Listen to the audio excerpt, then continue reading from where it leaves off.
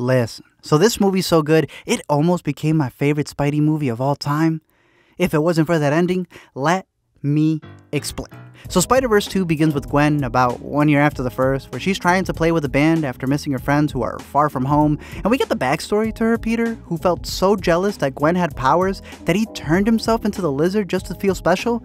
Boy, we need to talk about Parker, because attacking the Homecoming was not the move. Oh, dang. The movie continues to feel like a comic come to life, and I don't know how, but they brought it up another level. Like, I had heard that the animators were spending a week just to animate 1 minute, and it shows. Like, there are watercolored backgrounds that they use as a sort of mood ring to get into the characters' emotions. You know, in between the cut frames, the split screens, all the smears that they had, it felt like an actual experience that I just have to give it, I have to call it, a work of art. Sony's out here making movies. Everyone else making memes.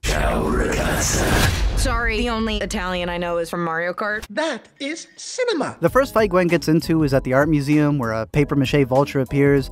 It's probably around the same time that Keaton's also got booted over. That's where we meet Spider-Man 2099, who spawns in, and we last saw him in the after credits of the first movie, and it looks like he's worked out a lot. Who are you? The Blue Panther? No. The Caped Blue Satyr? I'll take it from here. Clearly, he loves squats. After calling him names like Pedro Parker, she also meets Jessica Drew, who's out here swinging as her baby's web-slinging in the womb. You're jostling the fetus. My fetus?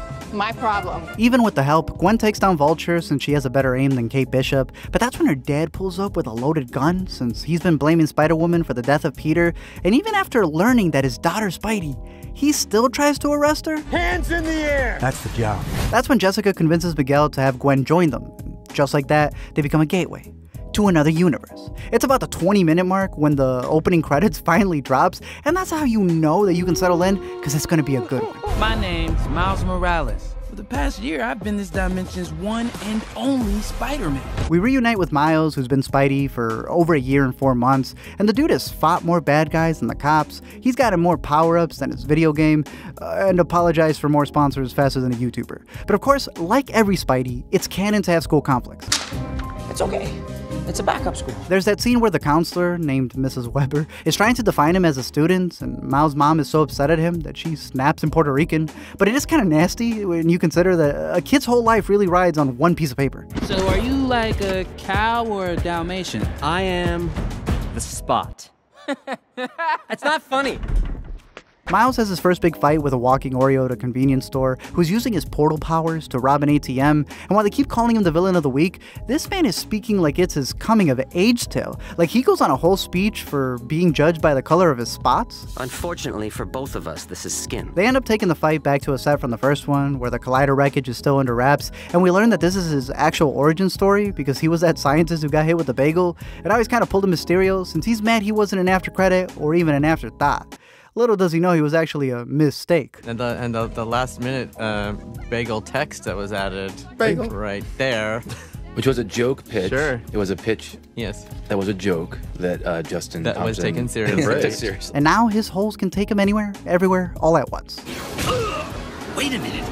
Those holes are a two-way street. He uses his gateways to jump into different dimensions, including the one from Venom, where he takes 5, a frame that spoils the ending of this movie, and my favorite, which has to be the Lego movie world, because in the first movie, Lord and Miller, who've made nothing but classics, shouted out their canceled series Clone High, which is barely getting a follow-up 20 years later, so knowing that DC dropped the ball by canceling Lego Batman 2, they now get to piece things together in that Marvel bag. That's all, folks. Is he allowed to say that? Legally? Personally, I was also almost expecting a Pixar world, considering how Spider-Verse toppled them after being the standard for so long, but I guess the biggest diss is beating their next film before it even comes out. That said, if you catch the Japanese version for this, it's the one time I'd encourage dubs, because it is wild. Gwen eventually reunites with Miles, where she gives him a mini LME, but doesn't really tell him that she's on a mission to stop the Spot. And Miles has no riz when shooting his shot, because you see, in this Spidey canon, he's able to fall for Gwen. It's just not good when Gwen falls for Spidey. He ends up getting grounded, even though he's like 15 with his own dorm, but at least his roommate has his new game on PS5. Are those my Jordans? I can't help it if we're the same size. All of their mingling means that Spot slips away, causing them to have to travel to another universe that has a city called Moonbatten that doesn't go up but down. like a K system. I'm sorry. Who are you? I'm glad you asked me, you guy. I'm not a new guy. Pavitra is their Spidey who takes threading the needle to the beyond and even continues to teach us acronyms. Chai means D, bro. You're saying DD. Why do people say ATM machine? Who said that?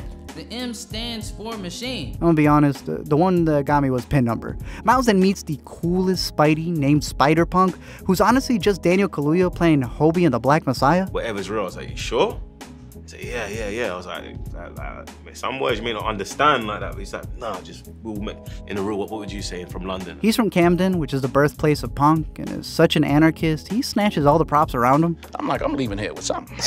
You know what I mean? I'm from around the way. I'm leaving with something. I really liked the way that he looked, like a Xerox cutout that was shifting with every movement, and even his thwip was cool since they made specific ones for every Spidey, and his was this neat little guitar riff, so in his fight against capitalism, you can join it by buying his add-on accessories. After they spot the villain in Mumbattan, they stop him from destroying the city, but end up causing a black hole because Miles saves the police captain from here, and we eventually learn that he was supposed to die in order to save the Spiderverse. It's called the Arachno-Humanoid Multiverse. You always lose me with that. They finally take Miles to the Spider Society that's filled with more Spidey people than Comic-Con, and there's so much thwipping and quipping in this place, it's like having 20 LMEs doing a podcast. You know, you're the only Spider-Man who isn't funny. We're supposed to be funny.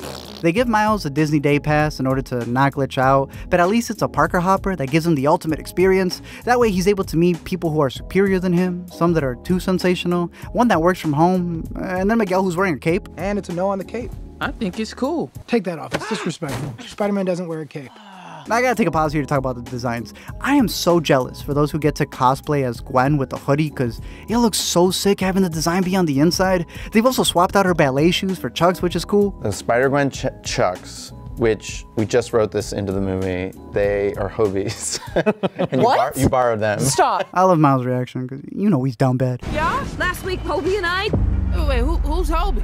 That said, Peter B still has the worst fashion sense. Like, this man arrived to the sequel looking like the Big Lebowski, wearing a pair of Father's Day pantuflas, and yet the first thing he does is call out Miles for his red sides, as if he hasn't been eating more Red 40 munching on those Spiderverse Whoppers.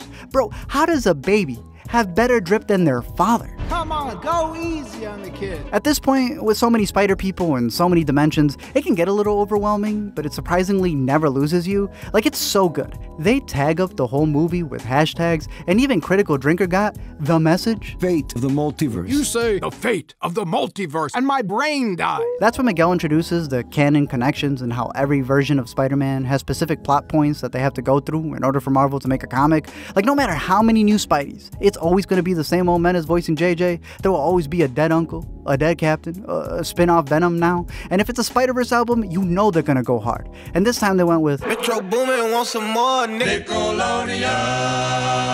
I know the Sunflower Kids who credit Post Malone over Sway Lee are probably not gonna like it as much as the first one, and we'll stick to the score, but I thought it was pretty raw. Like, A$AP Rocky's been making more babies than he has albums, so it was good to hear him on a couple tracks. I even like the fact that they got Metro to come in to do a voice for a Spider-Man. There's nowhere to run.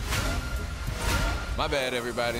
There was somewhere to run. Here's where they also unleash the Spider-Verse and mix in the live action by showcasing Andrew Garfield and Tobey's greatest clips in another set of portals. I gotta pull up the receipts though, because Lord and Miller did pitch this well before No Way Home. They were just ignored, so I'm glad they finally got it. Even Gambino's back as the Prowler, since he was a big inspiration for why Marvel created Miles in the first place. And half the world was like, Donald for Spider-Man. We're only gonna watch the next Spider-Man if Donald Glover's playing Peter Parker. And the other half was like, he's black, kill him! Like, it was so fast. But now that everyone loves him, I'm curious to see if it's gonna be the MCU Prowler that we saw, since they actually made a suit for him and is not CGI.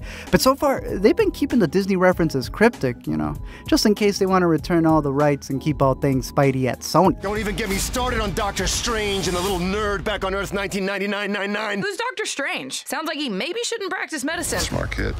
Personally, I can't wait to watch Who Framed Miles Morales. The big issue they're dealing with, though, is the age-old question of sacrificing one person to save the many, because if they break the canon of what's supposed to happen to a Spider-Man, then it'll cause a Spiderfly effect and change everything. And I was just a little confused, because I thought Miles already went through the whole losing your uncle thing, but now they have to take away his dad just because he wants to get promoted promoted to captain? What? To me, it's one of the things that makes his Spidey stand out because he's not a loner. You know, he has parents who support him and to a degree are a part of his superpower. He doesn't have a guy in the chair. He has his family at the dinner table. You have a choice between saving one person and saving every world. I can do both. Miguel is the complete inverse of that, though. This dude pulled a reverse Fisk where he tried to replace his alternate dead self who had a family in order to claim them as his own. Of course, that broke canon and then got him all killed, and now he's working for corporate as a CEO bloodsucker who wants to make sure the franchises are intact at all costs. All you had to do was listen. Miles then swings for miles across this universe in order to get all the Spidey people away from headquarters, since his game plan was to lure them all away from their Spider Center. As they're chasing him, they hit a collision course where Miguel catches him and calls him an anomaly because he doesn't go with the algorithm they have set,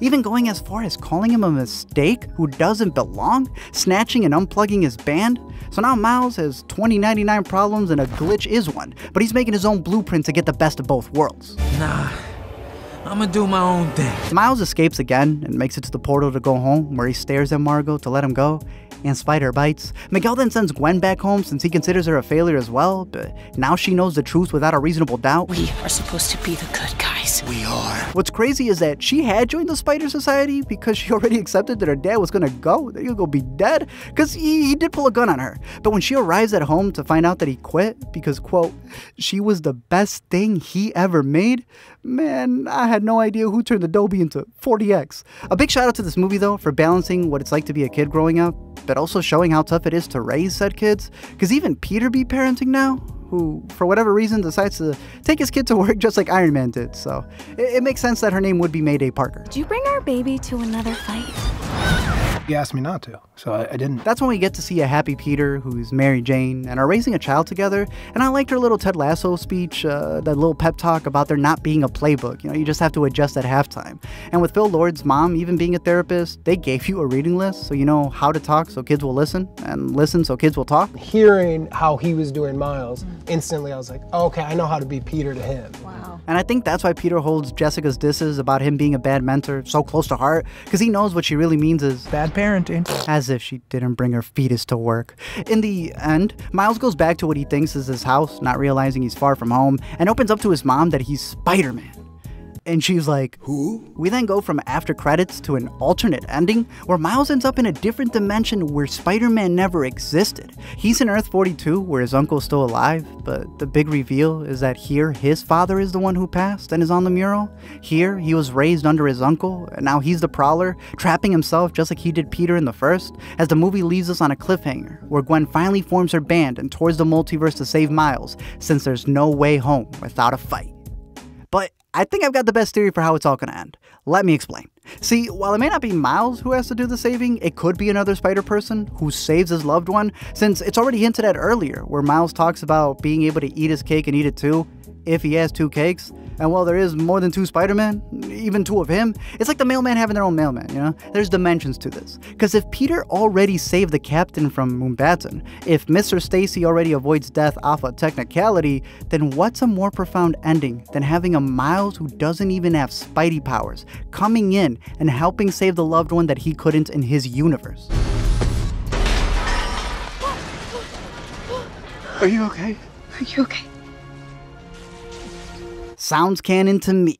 On top of that, Gwen mentioned doing a little time travel in the first movie when she hopped over to Miles' world, so considering that the moment Miles gets bit in the first is him drawing something very familiar, we could have him going from being an anomaly to a paradox. You know, it's all connected like a web. There's then that line Gwen says in this one at the beginning about being modern commentary, but it's still being art, and I think remixing is the main part of this story. Remember how the counselor wanted to write him a story about struggling in order to get a slot in college? There aren't a lot of slots. A lot of these are part-time. Well, this new Miles is just a version where he didn't get as lucky, since 42 isn't just a number of this other universe. It's also the literal lottery ball number that got him into that good school. It's not about the other side of the multiverse. It's the other side of the tracks. There were clues he was in a different world in this one through the colors and what he was wearing, but even in the first Spiderverse, he had those Prowler colors before that Nexus event of getting bit. If not, he might have trained as Prowler and not Spidey. If not, he might have had braids to be more stealthy and spend more time at home for his Spanish to be better. Yes or no, it's my fault. ¿Qué es eso que esto no es my fault? Miles 42 still has the smarts and could have known about his homecoming, because having a bunch of explainers immediately call him the villain, Kind of feels like a Rorschach, because like Miles said in his final speech to his mom, he made it to the top but they didn't want him. He went out there to see everything he could, and now he's not afraid, because he knows he can beat them all. And what I worry about most is they won't look out for you like us. I feel like that message goes beyond the movie, because just look at how long this style of animation took to take over, and now everyone's copying it when they were probably dismissing it for years.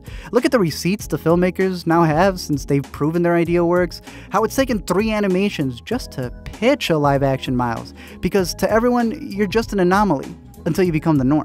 Hey. Yeah? Your shoe's untied. Yeah, I'm aware. It's a choice. As someone who gets dismissed a lot, not really for what I say, but how I'm saying it, it hit. You know, this is a movie for all those who still get the red squiggly line under their name because they're not in the system, for those who feel like they're overlooked, underestimated, or can't open up, for those who are still more worried about a seat at the table when they should be focusing on the people already eating with them. Did you see this as all as a commentary on fandom? You would be foolish to see this movie and think that they weren't thinking about fans the entire time. But I think that it's a broader, it could be bigger than that. Miles' challenges or him being shut down. I literally just finished reminiscing about the times where I was underestimated. There was a point in time where people couldn't fathom my life today. Just don't get lost. Trust me. So while others may question your power, you still have a responsibility to keep going. Right, spoiling then. We both cool with the ending? I love the smile. One smiled, one kept the poker face.